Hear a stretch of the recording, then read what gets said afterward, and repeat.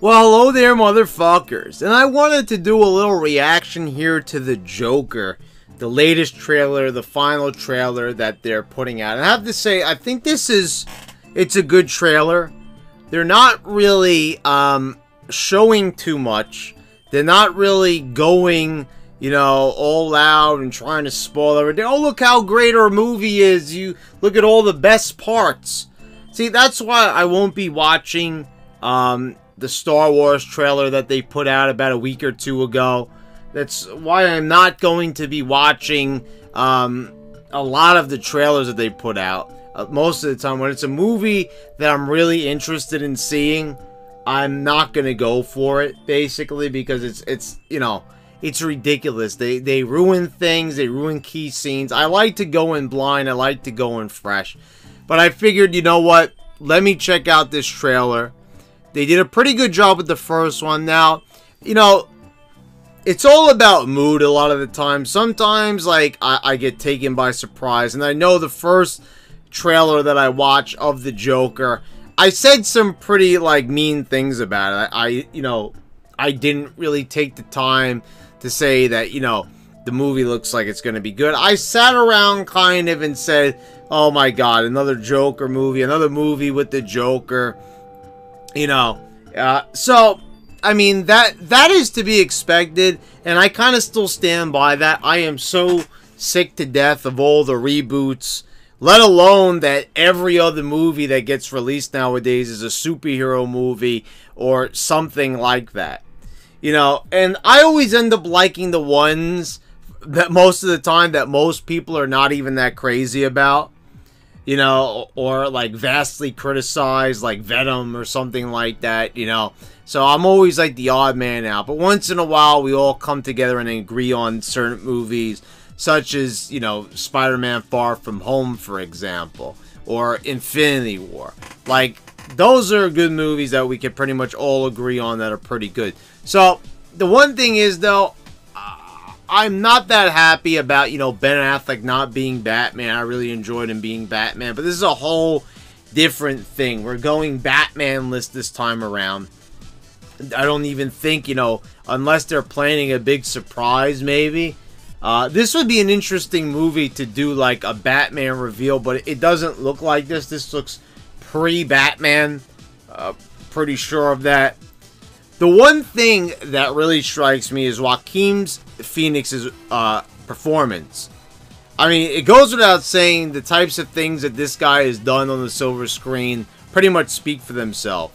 Go check out any Joaquin Phoenix movie and you'll probably see a great performance. Walk the Line comes to mind almost immediately. The way this guy emulates characters and personalities, such as Hero, you know, when he's playing one of the most famous comic book villains of all time. Now, there's a few things here, you know, I'm not crazy about the makeup. Now, I get it. This is kind of the Joker feeling out process, you know, and he's not really, you know, going to probably have that paint if they decide to feature Joaquin Phoenix in future movies and everything. But this is kind of, you know, I am looking forward to this movie. Let me just start off by saying that. Let's do all the positives and then we'll get to the negatives. I am really looking forward to seeing this movie. Joaquin Phoenix is going to do a great job. The things on it that you see in this trailer, like how society is just breaking him down. You know, he can't take it. He's talking to the psychologist. She's not helping. You see that he's like playing with the little kid on the bus, you know, peekaboo and everything, and making funny faces. And the woman turns around and says to leave the kid alone when all he's doing is trying to make the kid laugh. He's a guy that's already unstable and society is rejecting him. Now, the one thing that's really going to get me to see this movie above anything else is that everyone's complaining about it and they're saying, oh, this movie's going to cause people to be violent. You know, certain current events recently, you know, are called into question and people are saying, you know, it's not like there's superhero movies with violent characters every single month, basically.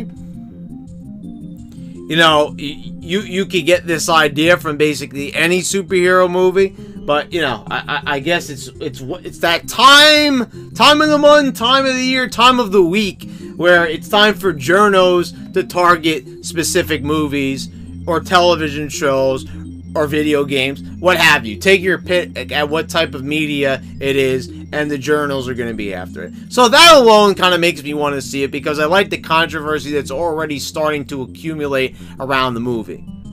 So it goes without saying, seeing Joaquin Phoenix rise to power, and, you know, people are going to start to follow him, and, you know, and be like him. And we kind of saw this a little bit on Gotham with Jerome, where there were copycats and people wanted to emulate him. So that is, you know, obviously they kind of drew a little bit from that.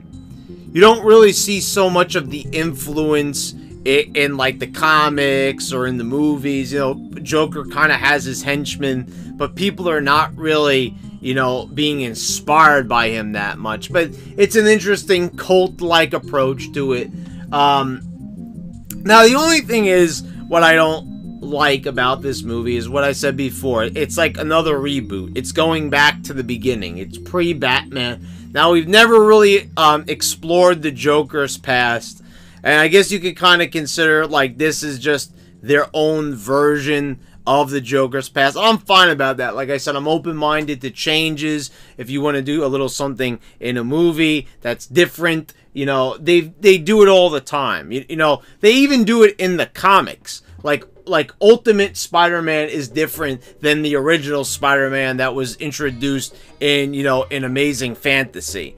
You know, so it's okay to make changes, because, you know, it even happens in the comics. So when people criticize changes and little alterations to characters, I don't get too bent out of shape about them, unless they're like vastly different and, you know, and unappealing. Then they reserve the right to be criticized. But aside from that, I'm totally fine with that. It's just, you know, we're going back. We've seen the Joker. We've done this, and this is, you know, yet another Joker.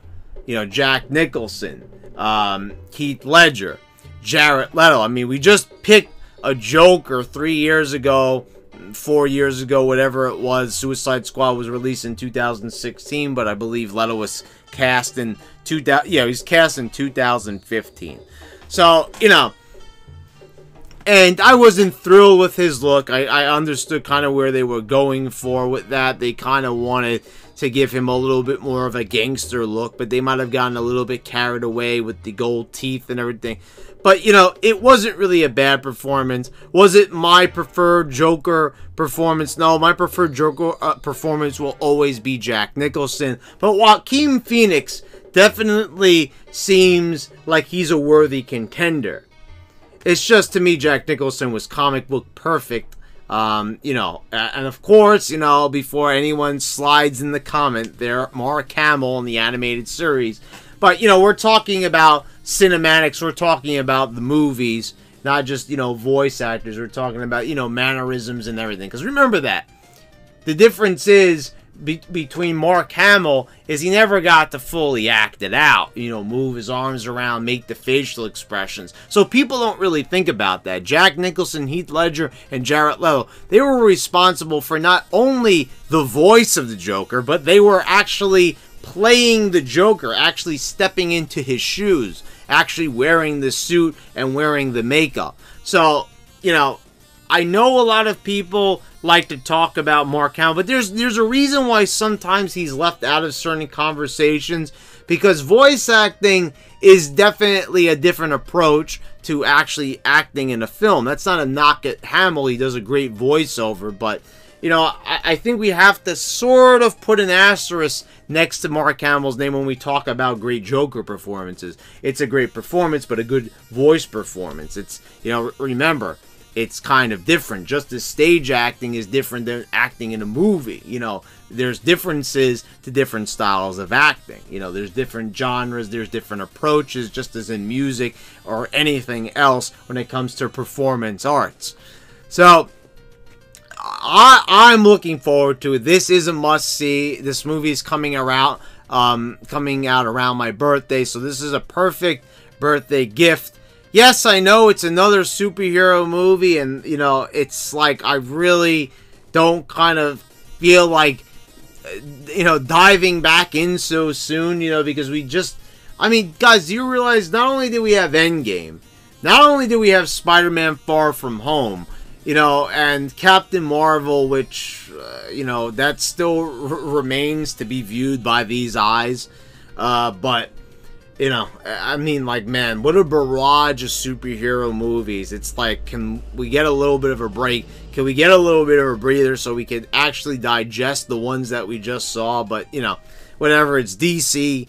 We haven't seen something from DC all year, pretty much, right? There was no Batman, there was no Superman. So, you know, I guess it's a welcome change. And, you know, like I said, I got to get a few digs in there, but I am looking forward to it. And I think that Joaquin Phoenix is going to do a great job in the role. And it's going to be really interesting once the movie comes out that we'll be able to compare his performance to the other great Jokers of the past for years to come. So, guys, I hope you all enjoyed the analysis and my reaction to the trailer. Please subscribe if you haven't already. Click the bell so you get all notifications when I post all my new videos. And, guys, I'll see you next time.